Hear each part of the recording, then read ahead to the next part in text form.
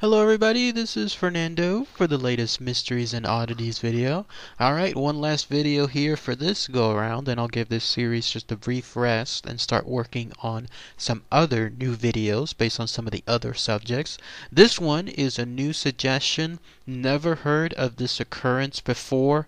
To this day, there's still a lot of controversy associated with this occurrence because on the one hand, there's the people that state that absolutely this was indeed a 100% miracle and have accepted it as fact, and then on the other hand are the actual skeptics, those that state that there's a lot of reasons why this is instead something else completely different, not necessarily the miracle that people were stating, and then they present their facts too. But what's fascinating is that there's an official organization, in this case the Catholic Church, that has officially accepted it as a miracle. So just go by that regards. And what I'm talking about is the incident known as the miracle of the sun, which was something that occurred way back when on October 13th, 1917. Very fascinating to read this information. Never heard of this before. By the way, before I begin, just wanted to mention that I always take just a neutral stance when it comes to anything involving religion. From my end is, okay, if some people believe very religious items, so be it. If others don't, so be it. It's more along the lines of, if you're content with something, by all means. So that's how I'm going to try to present these facts here, and then leave this up to yourselves to decide thereafter. So what was this miracle of the sun? Well, again, it was an incident that occurred back on October 13th, 1917, specifically at a place called Fatima, Portugal. In essence, it was a supposed miracle witnessed by 30,000 up to 100,000 people, all gathered there, including reporters and including others from other organizations, to try to witness a predisposed miracle brought on by three children. These three children, they go by the name of Lucia dos Santos, and then her cousins, Jacinta and Francisco Mardo, who you're looking at pictures of here.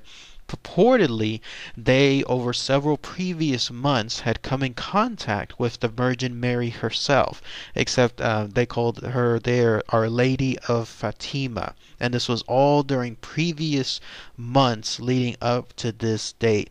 It's a lot more of a story, but in essence, the children were the only ones that saw this Lady of Fatima, this Virgin Mary. They saw her first at one instance, all by themselves. In fact, it was primarily Lucia, apparently, that just saw the Virgin Mary, and the Virgin Mary kept telling her to please come back over several months, several specific dates over several months, because that way she can then tell them more information. And then finally, there was the idea that on the very final date, in this case October 13th, to please bring as many people as she could, or as they could, because she was going to promise them a miracle right there, right then. Well, word grew between the very first date up until all those other dates. In fact, they were about, I think it was a couple of months, somewhere around the summertime up to the October period. Ever since that time period, then it was growing and growing and growing in terms of crowds, because all of them eventually started telling others, and then those people would come, the new ones, and then they would tell others as well, and it just grew from there. And of course, word came about that very final date, that was going to be the big one, the one involving the miracle. One thing though to mention is, every single time that this situation was happening at these specific dates, the only people that would see the Virgin Mary remained these children. And even then, the only person that was speaking to the Virgin Mary was still Lucia. No one else had seen this Lady of the Fatima themselves there at that location. Well, cut to about the final date, in that case October 13th. And that's when this miracle of the sun purportedly happened. So all these gathered people are there. You're seeing them through these pictures, and they were told that this was during a period too where if it was raining, there was dark clouds around. They were told that something would happen. Suddenly, the main girl Lucia, in her native language, she exclaimed, the sun," and then everybody supposedly looked up. And right there, as they gazed upward, that's when some clouds, I guess, parted aside, and with it came this miracle. Now, there are variations of this miracle itself. They either complement each other or they're completely different from one another.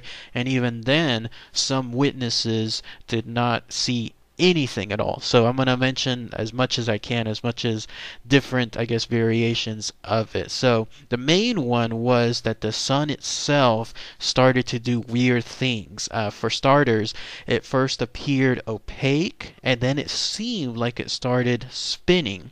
And then others was that it turned more duller in color, like instead of its bright usual self, it was more duller. And then others yet reported that there was more multicultural lights coming across it. And then yet even others were stating that there was like these weird flares coming across the sun, kind of like reaching outward. The most frightening one though was the notion that to yet even others, it was as if the sun was actually careening straight towards the earth, like it was growing bigger and bigger, all with the notion that yes, it was moving straight towards the earth. And then even others stated that the sun was zigzagging throughout the clouds, like throughout the sky, and it looked like it was just moving. Of course, something that's supposed to be 100% stationary, something that you and I see every day just in the same spot, if but for the fact with the turning of the earth making it quote unquote move. But in this case, it was actually the sun was truly moving, like it was zigzagging left to right, up to down, no doubt completely frightening all those people. In fact, here's some of the accounts directly from some of the witnesses. These were taken by one of the people that was there, a guy by the name of John DeMarchi, who was an Italian Catholic priest, but also a researcher. So he was there taking into account everything with regards to them. He first noted that everyone that was there was a mixture of many different things. Like, in other words, there were true believers, those that were absolutely 100% on their religious side, and then non-believers. There were young men up to old ladies, all from different jobs, all from different categories. So he tried to get as much exposure as he could to all of the details based on these demographics. One of them stated, this is their direct quote: "The sun at one moment surrounded with scarlet flame, at another aureoled in yellow and deep purple, seemed to be in an exceedingly swift and whirling movement, at times appearing to be loosened from the sky and to be approaching the earth, strongly radiating heat." Another one stated, "The sun's disk did not remain immobile. This was not the sparkling of a heavenly body, for it spun round on itself in a mad whirl, when suddenly a clamor was heard from all the people, and the sun seemed to loosen itself from the firmament and advance directly upon the earth, as if to crush us with a huge fiery weight." And then another person stated, "It was as if like a bolt from blue, the clouds were wrenched apart." These are their words, that this is what they're stating. "Clouds were wrenched apart, and the sun at its zenith appeared in all of its splendor, began to revolve vertiginously on its axis like a fire wheel that could only be imagined, taking on all the colors of the rainbow and sending forth multicolored flashes of light, producing the most astounding effect." That's just a wide gamut, essentially, of everyone describing what they quote unquote saw there with regards to this miracle. And that's essentially it. Even so much so that if you take into this account, even the Pope Pius the 12th, I believe, was reported to have witnessed this miracle also, and then throughout various other dates as well. So all of those take into effect that this is the actual miracle of the sun, the one that purportedly happened again on October 13th, 1917, right there in Fatima, Portugal. Now, with regards to what truly happened, like what are the analysis of this from the skeptic side, so everyone there I just mentioned with regards to the religious side, like they take this as a 100% true. Like they saw this, they saw the sun do all these things right on cue, essentially from the little girl. Lucia mentioning, of course, with her communications from the Virgin Mary. Again, they take this all at face value, like this is absolutely the truth. So much so that, as I mentioned earlier, even the Catholic Church officially designates this as a miracle. So they, in turn, cite this as a great example within their religion. Now, the skeptics, of course, state that there's lots of things that can explain what had happened that day. The most obvious one from their side is the notion that everyone that was there saw things, but it wasn't any miracle per se. Rather, it was something that culminated from them staring at the sun. Because whenever you have that happen, you, even as children, you're stated not to stare at the sun because it can create some bad things associated with your eyes. Well, that's what happened. What people report was happening here. Anyone that was staring at the sun would have something happen within.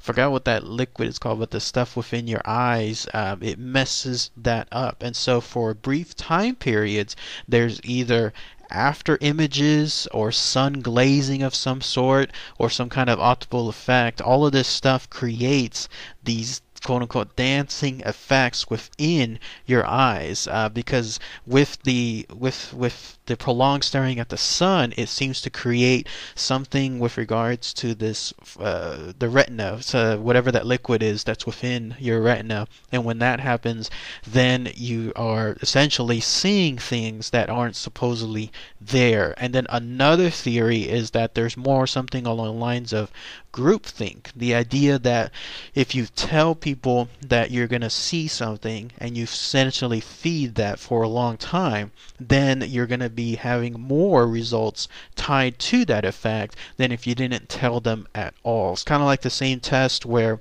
if you put up anything like a Rorschach or a blot of I don't know, dust or whatever, anything that you put something up and then you tell them, do you see the dog in there?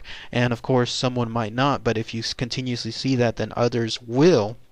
That seems to be that effect too. There's also a term, I think it's called pareidolia. I believe that's, and looking at one of the articles, and that's the idea that very religious people are more prone to seeing very religious images or these miracle items occur than others who are not religious, because they are more in their mind thinking that they are more interested in seeing these miracles and seeing these religious figures in all manners and shapes, like in common day items. You read these stories every now and then how the Virgin Mary can appear on a tortilla, or in some cases I was reading can appear on a cinnamon bun, can appear on a wooden post as it was painted.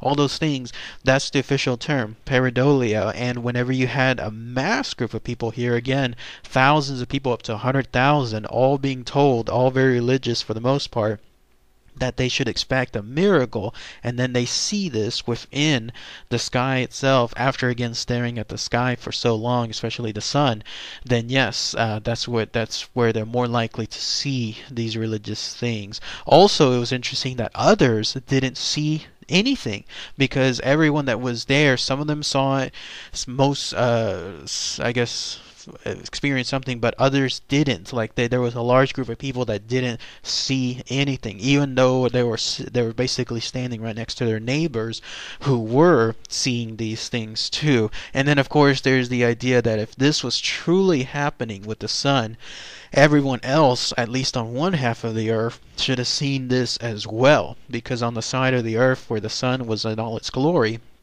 to see the sun zoom in, there's no doubt that anybody else on that side of the hemisphere should have seen that too, and yet there was nothing. There was absolutely no other, I guess, witnesses, anyone else from any other areas. One interesting thing though to mention too is that there was another supposed miracle that happened there within that location. Remember I was mentioning earlier that there was all that rain previously, and then that's when the clouds purportedly broke open, and then that's when the miracle happened. Well, while the sun was doing its thing, its miracle, the water evaporated on the people's clothing, bone dry. Like, it actually became very, very dry.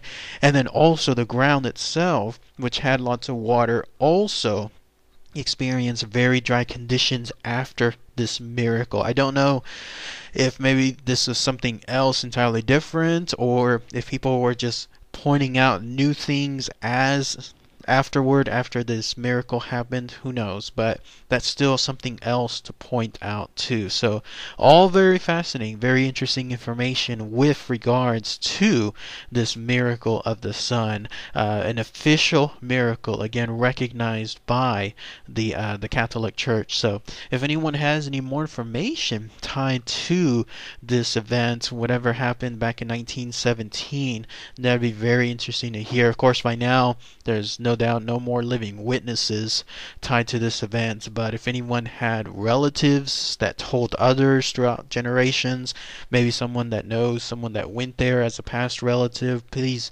post those comments below. That would be really, really interesting to hear. Even those children have been, I guess, critiqued to try to see like why they would be stating this, because again it does seem a little mysterious that they're the only ones that witnessed the Virgin Mary. It leaves it up to just full faith, full belief that they truly are the ones that saw her. So if this was something like in terms of a gimmick or a joke that got out of hand, who knows?